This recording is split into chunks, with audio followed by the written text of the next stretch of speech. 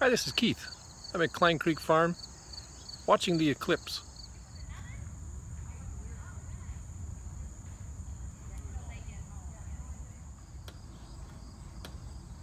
Cows are just chewing their cud.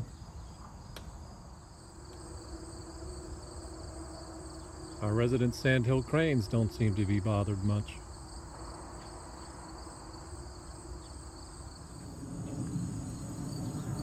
The sheep don't seem to be acting any different.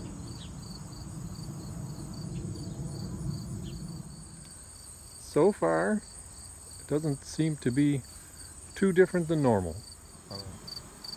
As we get a little further in the eclipse, it does appear that there's a lot more bees coming home to the hive than leaving. Yeah, they definitely are coming in quick.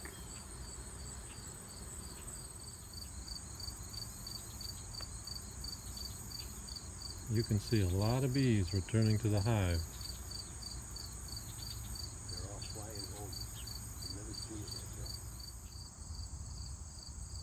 We are almost at the darkest period during the eclipse, and the sheep have all gotten up and started grazing.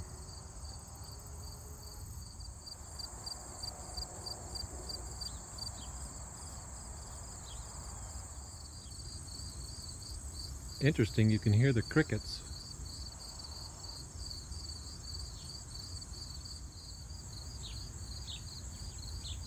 We are past the darkest point of the eclipse, and it looks like the bees are starting to fly back out.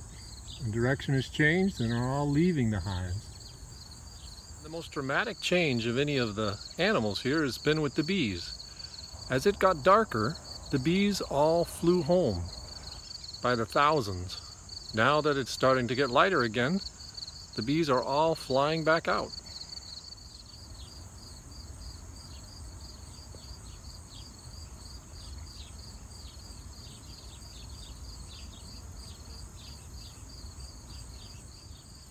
But we're pretty much done with the eclipse.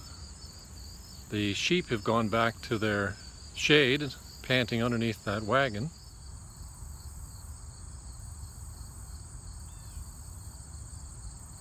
And the bees are back to normal, coming and going, looking for nectar.